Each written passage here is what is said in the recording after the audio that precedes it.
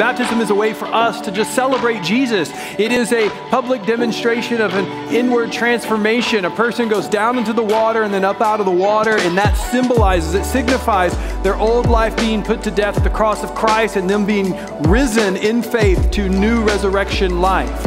It symbolizes their sins being washed away and them being cleansed by Jesus.